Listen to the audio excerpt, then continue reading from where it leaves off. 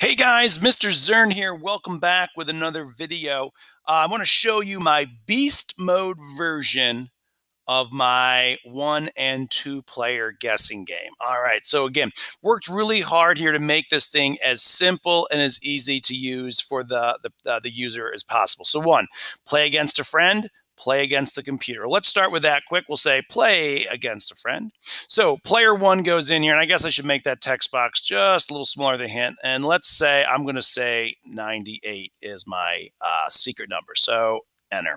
All right, notice all that stuff disappeared. So the only option I have now is to enter my guess and then click the guess button. Now I've added some pieces that tell me, hey, enter a 2-digit number. So it kind of gives you a hint, just in case the person who entered the secret number didn't do a 2-digit number or whatever. We'll see that in a minute. So let me just guess low. Oops, I clicked something there and reset. Let's try that again. All right, play against a friend. This time, let me do a 3-digit number just to show you and say 100. And notice it says enter a 3-digit number. So I'll say 1, guess higher. Let's say 300. Guess lower. Let's say 100. Hey, there was a little wind sound there. I don't know if you caught that. It also, I have in there a spot where it looks at how many guesses you have left. So I have a little conditional statement, a chain conditional.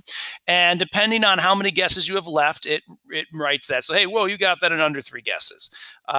So there we go. So let's play against the computer. So number of digits. So pick a 1, 2, 3, or 4 digits. So I'm going to say, let's say 2 digits. So I'll click play. And it says enter a 2-digit number, and I have 10 guesses left. So let's start with 50. All right, guess higher, 75. Guess lower, 65. Guess higher. Notice the background's changing. How about 70? Guess lower, 67. I lost because I ran out of time. All right, so let's see. The number was 67. Oh, I was so close. All right, so let's play against the computer again. Let's say 1, do a little better this time. And I should set that up to delete that. So guess a 1-digit number, 5. Guess higher, 7. Guess higher, 9.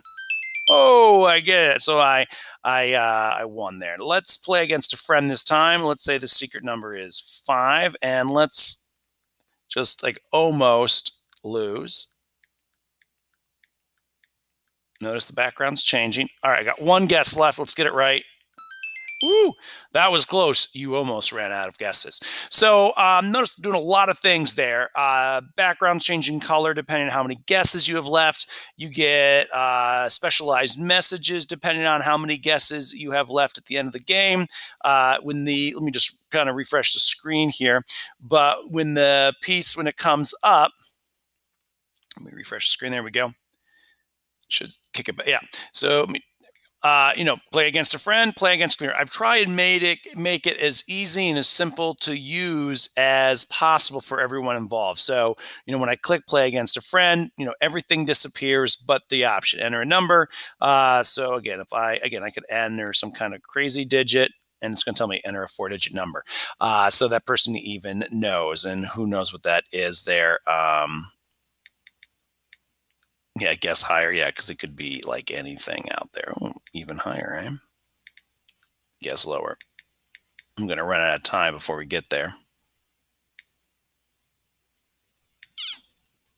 I ran out of time. Bummer. But you can see how that all takes effect. Lots of things going on here. Hopefully super easy to use in the game there. And so that's just kind of a beast mode of lots of stuff going on. Just kind of giving you an idea of what you could do.